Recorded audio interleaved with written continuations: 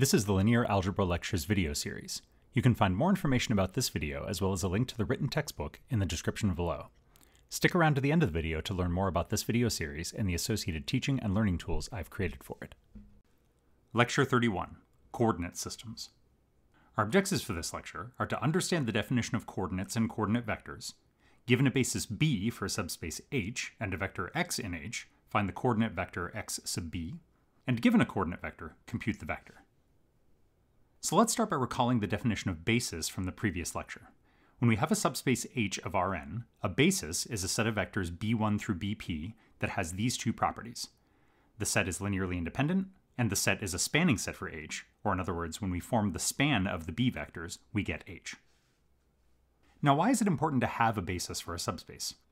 Well, one advantage of a basis is that any vector in that subspace can be written as a linear combination of the basis vectors in only one way. And this theorem says exactly that. If H is a subspace of Rn, and script b is a basis for H, and x is a vector in H, then there are unique scalars, c1 through cp, for which x can be written as a linear combination of the b vectors, with the c's as the weights in that linear combination. And those unique scalars are called the coordinates of x relative to the basis b. So let's walk through the proof of this theorem. So we'll start with the setup of the theorem, where we have a subspace of Rn, script b containing the vectors b1 through bp being a basis for H, and x being a generic vector in H. Now, since we know that b is a basis for H, one of the things we know about b is that it spans H, which means that every vector in H can be written in some way as a linear combination of the b vectors. So let's do that. Let's let the scalars c1 through cp be the scalars that we can use to write x as a linear combination of the b vectors. So the question this theorem is trying to answer is whether we can do that in a different way. Is there another group of scalars, d1 through dp, for which x can also be written as a linear combination of the b vectors, with the d's as the weights? So this gives us two different ways to write x, and so what we're going to do is we're going to subtract these two equations.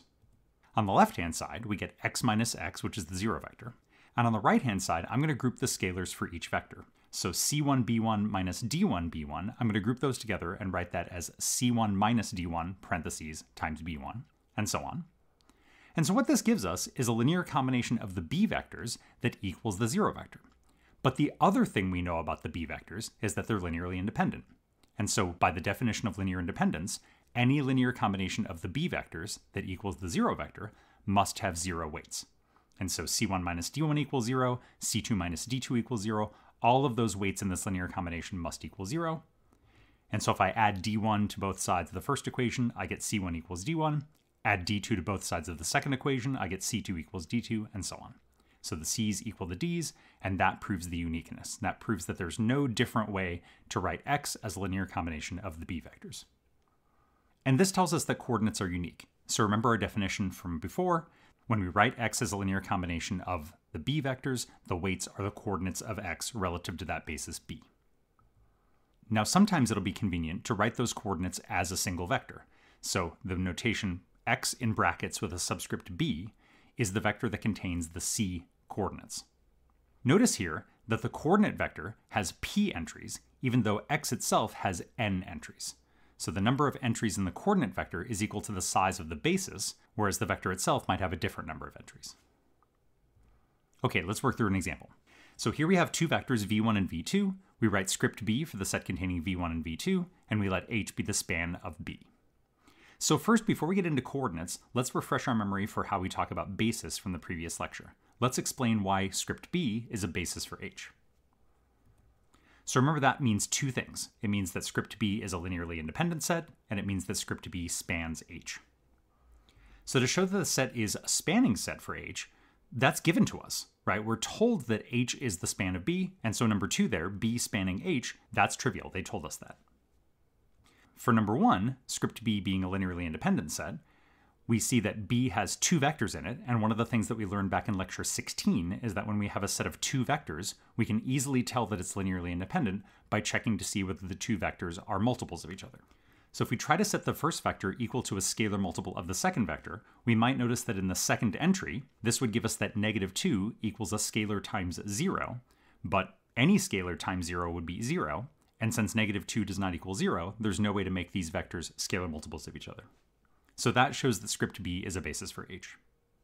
So now that we have a basis, we can talk about coordinates. So let's let u be the vector 5, -4, 18, and let's find the coordinates of u relative to the basis b. So what we're looking for are scalars c1 and c2, where when we multiply c1 times v1 plus c2 times v2, we get u. So this is asking us to solve a vector equation. And we know how to do that. We'll set up and row reduce an augmented matrix, and this gives us the solution c1 equals 2 and c2 equals -3. But we're looking for a coordinate vector, so that's just asking us to take these coordinates and put them into a vector. So u subscript b is the vector 2, -3. And again, notice here that u itself is a vector in R3, so u has 3 entries, but u sub b has 2 entries because the basis has 2 vectors in it. So just keep in mind that the coordinate vector and the vector itself might have a different number of entries. So what's going on here? What does this actually mean? Well, the subspace that we were talking about in example 1 is a plane in R3, and you see that pictured here with the vectors v1 and v2. So v1 and v2 span H, which means that every vector in H can be written as a linear combination of v1 and v2. But these two vectors define a grid on this plane, where the intersections in our grid represent vectors in H that have integer coordinates. So this is kind of like a skewed version of our normal grid that we use in the regular xy plane. And so I can graph the vector u here by plotting it at the point 2, -3 on this grid. Now it would be more convenient to have basis vectors that are equal length that are at right angles to each other, so that we didn't have this skewed grid, we just had a regular rectangular grid like what we're used to in the xy plane. And we're going to learn how to do that using the Gram-Schmidt process in lecture 40. Another thing to notice here is that the correspondence between the vectors and their coordinates is a linear transformation that happens to be one-to-one and onto. We won't go through the proof of that here, but that does turn out to be true. And any linear transformation that's one-to-one and onto is called an isomorphism.